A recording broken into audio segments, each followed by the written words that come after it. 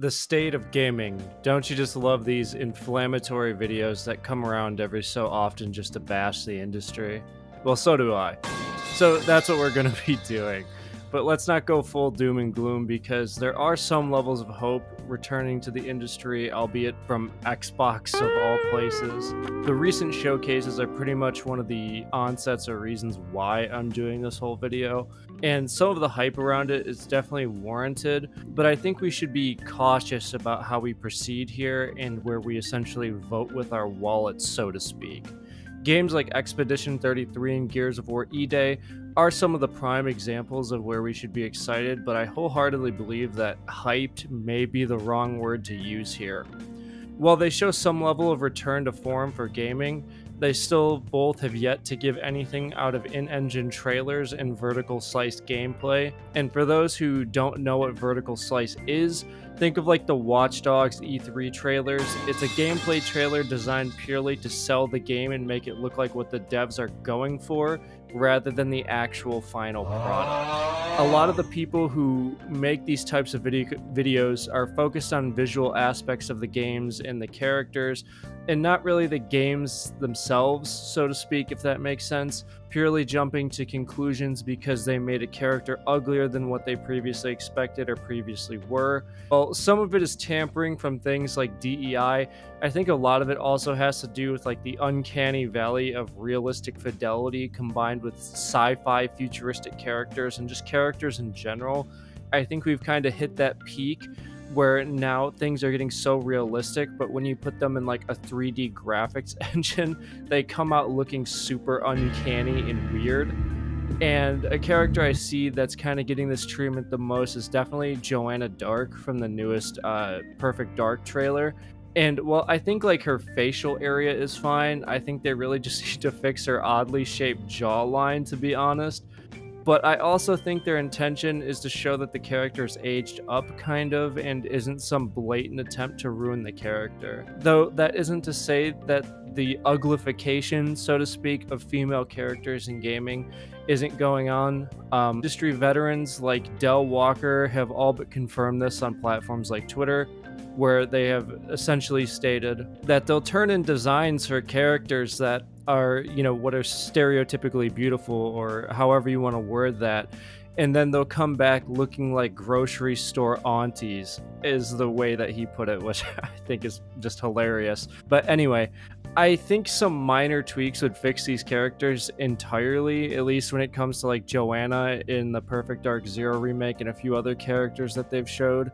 But really just getting rid of these like super stereotypical features on characters, and just like for some reason adding these like masculine jawlines where they don't need to be on characters that are, you know, historically more attractive. I think that stuff just needs to go. But I think we're kind of heading on the right path in terms of character design with some of these games. I think there just really needs to be some minor tweaks and it would essentially be perfect. And really, the focus just comes down to respecting what the artists are pitching rather than like sending it through 10 people and getting back these characters that are a process of committee rather than artists, if that makes any sense. And then of course you have characters like Angela from the Silent Hill 2 remake who don't need to be drop dead gorgeous, and I think their redesigns look fine in my opinion. I mean, it's actually kind of weird to be dying on a hill that a character that's supposed to be a representation of an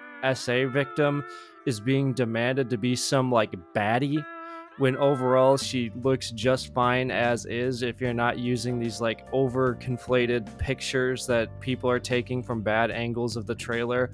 I think a hill that actually is worth dying on is the fact that the gameplay looks like a shitty Unreal 5 asset flip vertical slice trailer with extremely mid combat. But again, we're not really playing Silent Hill for looks. The game is about atmosphere and story, not really about how everything, at least the characters, look at a face value. And I think when you're looking at like attractive characters, if you really want to make them realistic and aren't going for like this old Tomb Raider style or like Princess Peach where they're just like drop dead gorgeous for these female characters, I think one of the most perfect example of how to do realistic female characters that are also appealing to everyone, to where when you look at them, it's like, oh, they're not just about like their sex appeal or however you want to put that. Is like Linda and Catherine B320 from Halo, or Kat from Halo Reach. And so when you look at these characters, you look at them and like their faces are appealing, they're attractive, but it's not like, oh my god, humana, humana, humana. Like, they're just attractive. They look nice, they're appealing to look at. And of course they have helmets on all the time. But of course when you take off those helmets and you have a face, you want to see something that looks realistic. They don't have these weird like masculine jaw lines or anything like that. They have sharp jaw lines, sure, because they're fucking super soldiers that are incredibly muscled out and augmentated, but they don't have like these weird unfeminine jaw lines or like these weird androgynous looks. I really hate that kind of deal where they're going for androgynous character design. And the problem with androgynous is that masculine features come out way before the feminine features. So you're going to notice the masculine traits way more than you're going to notice the feminine traits. And I think that's something that really needs to be fixed upon. I know, like, if it's like a whole ass agenda, then it's something that is unfortunately going to have to be voted out with wallets and investors. But at the same time, I think that the message is at least somewhat starting to get across when you look at games like Expedition 33 and you see like, okay, these characters aren't like all bombshells, but they're appealing to look at. And that's something that I think is extremely important, is like the characters need to be appealing to look at. And I think it gets really overproported, especially on platforms like Twitter, which, Twitter is always going to be Twitter, where everyone's a fucking raving lunatic. But at the same time, what you have there is that these characters need to be made in a way that is like realistic to what people want to see on screen. People don't go to the movies to see, Karen from down the street that goes to the grocery store. Like, they don't want to see her in the movies. And the funny thing is, neither does Karen. They want to see these like big name actors who are known because they are so far above everyone else that everyone wants to look up to them and say like, wow, I want to look like that. Like, I don't look at Ryan Gosling and say, oh man, he makes me look so much lesser of a man. He's so good looking, but I can, like, no, you look at Ryan Gosling, like, goddamn, that guy's cool. Like, everyone looks at this guy, he's like, hell yeah, fucking Ryan Gosling. And I think that's just something that needs to be taken into consideration with games, especially if these developers want people to actually support them. It's just like, I don't think people are asking for every character to be like, oh, they need to have an hourglass figure and look amazing. It's just look presentable and look like normal human beings. Don't like add these gremlins that look just fucking weird. And I think that's one of the biggest problems with gaming right now. But I think there has, like I said earlier, been some level of improvement. I think they just need to work on tweaks and just making the faces more realistic rather than trying to go for these androgynous looks where it's just like you've never seen people that look like this and they just look extremely uncanny with this realistic fidelity. And going back to my point earlier about the Twitter thing, is that people act like just because you want characters that are appealing to look at means you're some coomer that wants to, jerk off to all these characters, or every character has to be 2B. And that's just not the case. I feel like that's over purporting the argument, or basically blowing up the argument of a very minority group of people that think that kind of shit. I think that what most, like, the average normal human being wants is just characters that look physically appealing, because when I play a game, I like how my character looks. That's one of the things that make like custom character games so popular, is because you can make a character how you want them to look. People like the aesthetics of the character that they're playing. People don't want to be playing a character, oh, this character looks like Joanne from the grocery store. It's like awesome, I guess. Like, no one wants to be playing that. And of course, with the state of current gaming, you can't do these kinds of videos without mentioning microtransactions, so I'm at least going to do this once. I don't think this is a take really anyone besides like two people who decide to wail on everything have. But microtransactions really need to be toned down with loot crates. One thing I have mentioned on Twitter that I don't want to see with Gears of War E-Day is the return of like the loot crates and crate drop systems and like buying new characters for points. I really think a brunt of the characters should just be unlockable through gameplay, and if you really want to do DLC characters, just do DLC packs like was done in Gears 3. I think that works just fine because you buy the pack and then you get the characters that you want. This bullshit where every character skin has to cost $20 is just really stupid.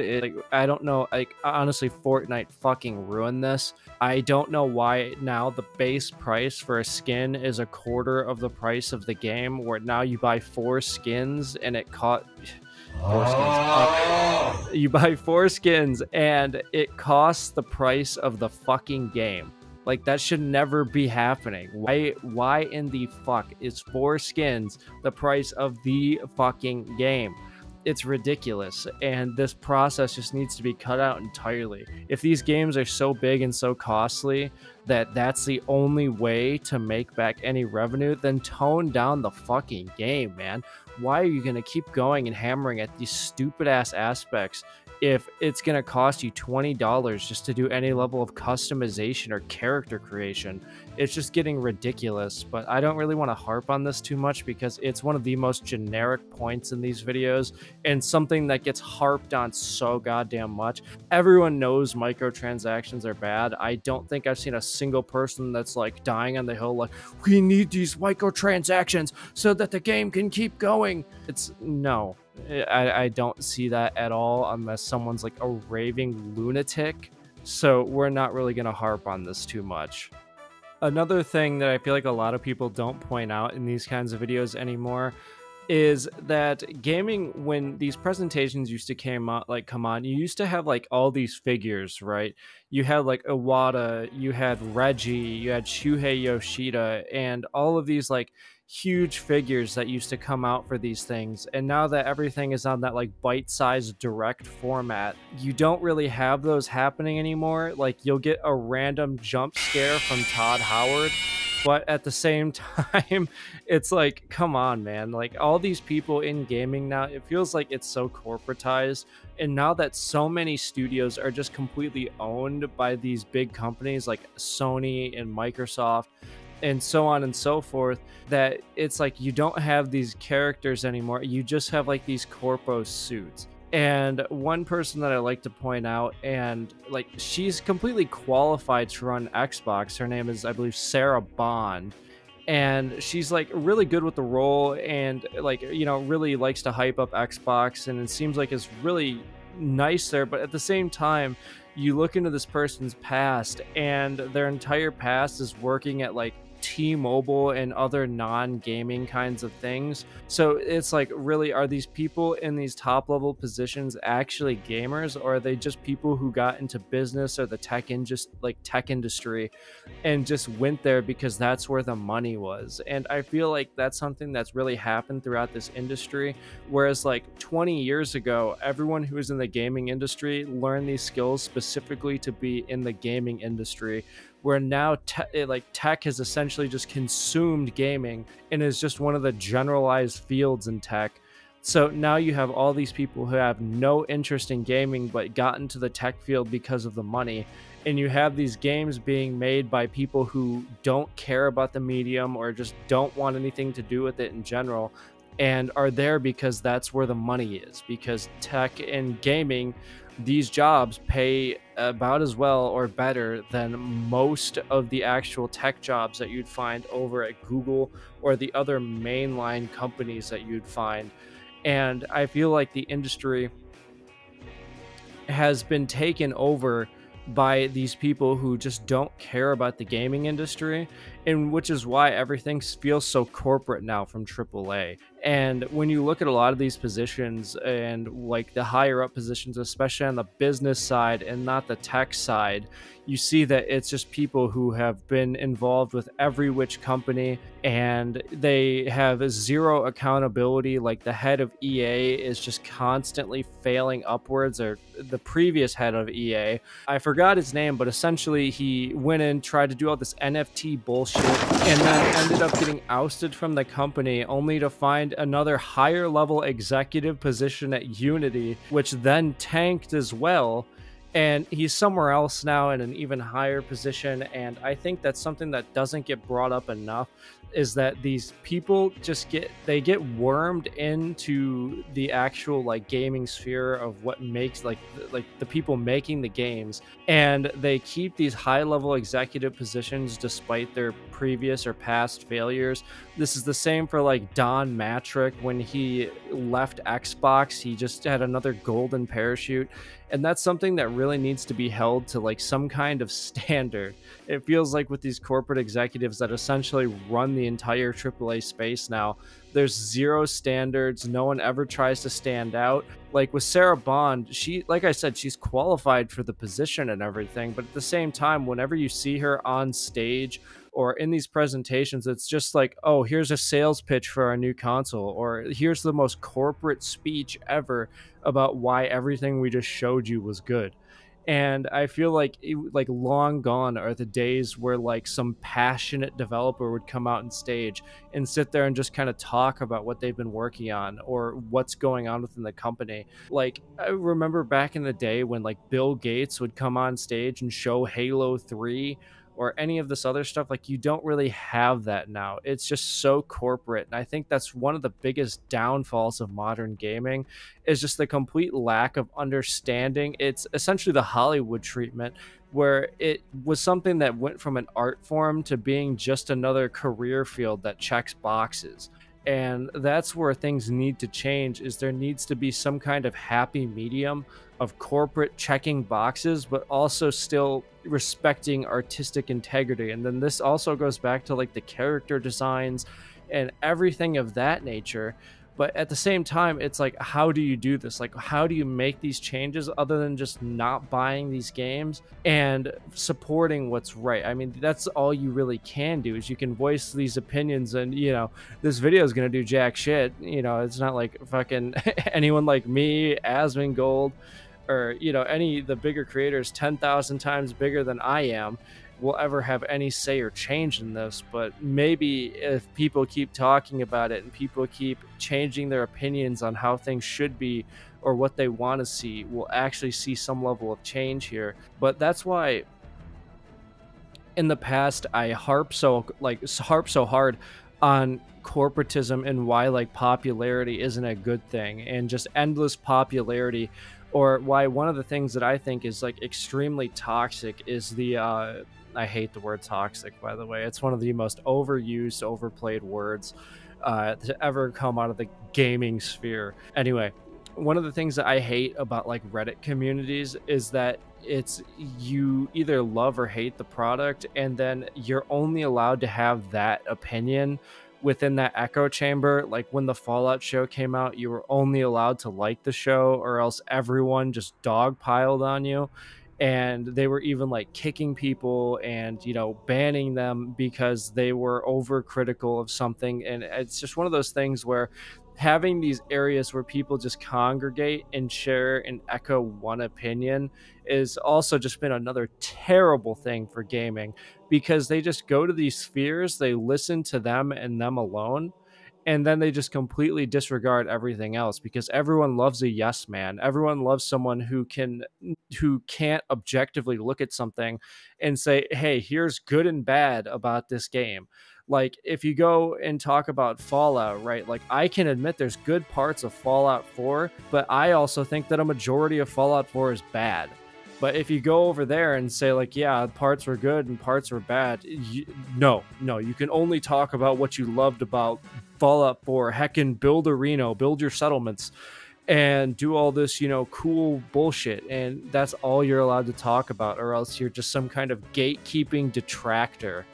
Which, again, gatekeeping is a word that I fucking hate. It's such a stupid thing. Like, oh, just, you hate something and you're telling me why it's bad, so that means you're trying to stop me from liking it.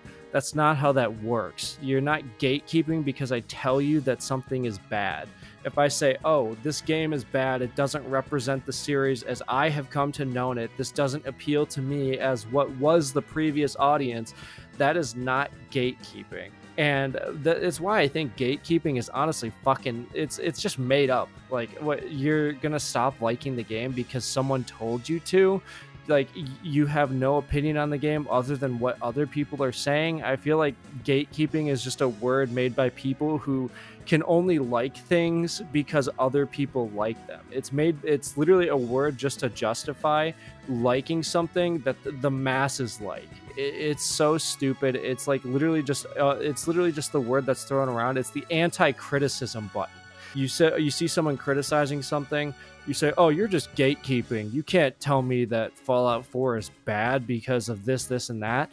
You are trying to keep me from liking this game, and so you're gatekeeping." So it's just another word to try and demonize or alienate the older audience, because like people, like I said, people just want to talk about what's good, and you can never talk about what's bad. There's no objective look when you go to these echo chambers.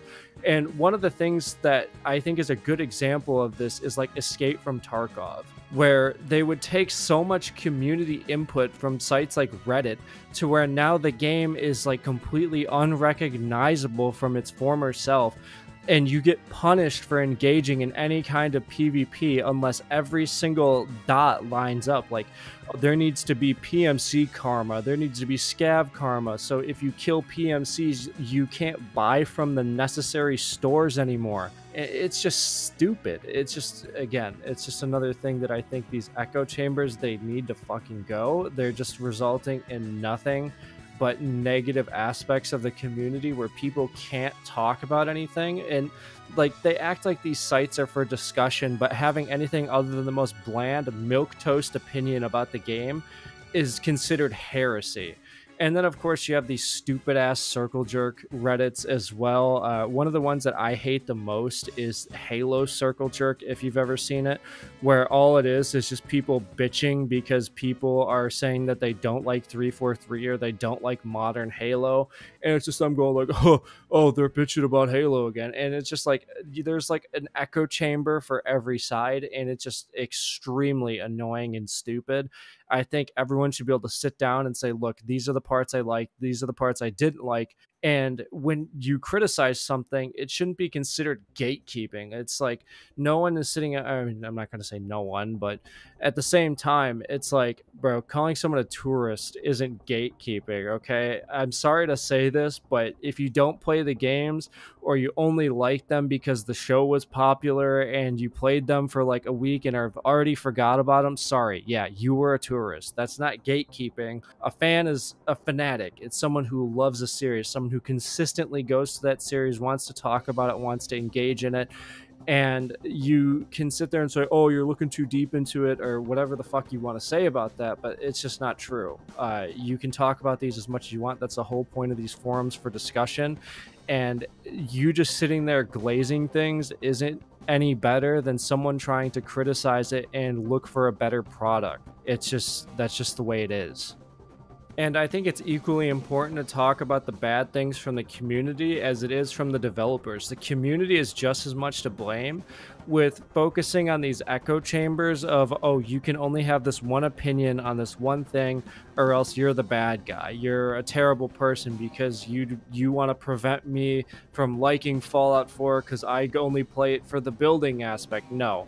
That's not how this works. That's not how anything works. You can sit there and yell gatekeeper or whatever and like say, oh, you don't need to play the game to be a fan of it. Fuck off. Yes, you do.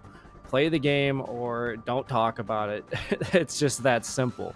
And having these communities where it's just like trying to get people in or herd people into a franchise to try and generate more profit for the company that holds it, that already doesn't care about anything that you have to do other than whether or not you're handing them money, is just incredibly stupid and incredibly dumb mindset to have.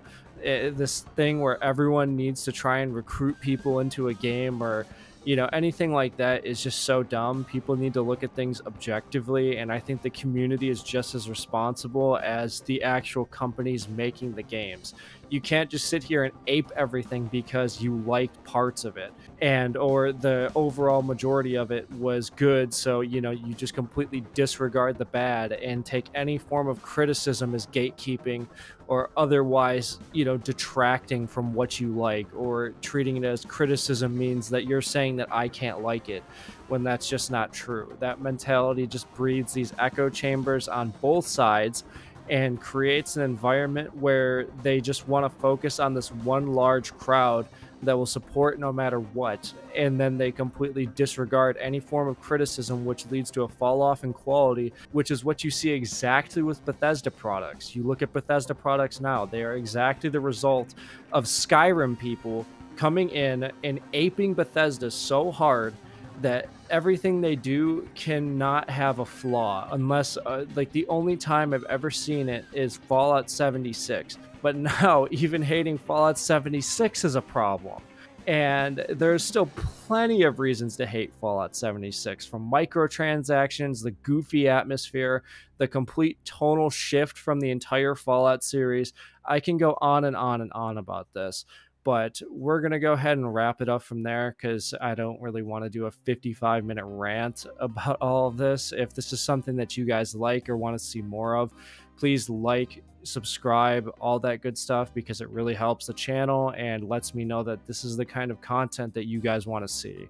Also, I am back. For those who have stuck around this long, I took a few weeks to settle down to get my quality up, because I believe that even though this is just for fun, I want to make videos that I can be proud of and something that I can always improve upon. And unfortunately, you might be like, oh my fucking god, this guy is a PNG tuber now. Insert audio here. That shit is insert fucking it here. trash, dog. Get the fuck off. And the I got a new airwaves. monitor because while I enjoy widescreen, the support just isn't there for that yet. There's so much letterboxing on shit. If you play a game that's more than a year and a half old, you're playing letterboxed, and it's just so awful. So I ended up going with a OLED Asus ROG monitor, one that just came out. It's like a 27-inch. Fucking love it. So you'll be seeing footage from that right now. I don't turn on HDR because honestly, HDR just looks like garbage in my opinion. But hey, you know, start that war somewhere else. But anyway, yeah, PNG tuber now. I just want to add some more character to the channel, some more flair, make it a little bit more fun. And I also want to start doing some longer, more edited videos like retrospectives and things like that. This is kind of just to test the waters out with the PNG tuber thing. I still want to do these like little rants and stuff like that. Those aren't going anywhere, but in between I do want to do some more higher quality productions when it comes to actually making like retrospectives and reviews. So those are actually going to be like heavily edited and, you know, made to look like at a professional level quality, or at least not professional, but to at least look really good. And so that's kind of the goal with the future of this channel. And, you know, for those of you guys who are subscribed, I really appreciate the support. And I hope you guys are looking forward to that. Have a good one. Peace.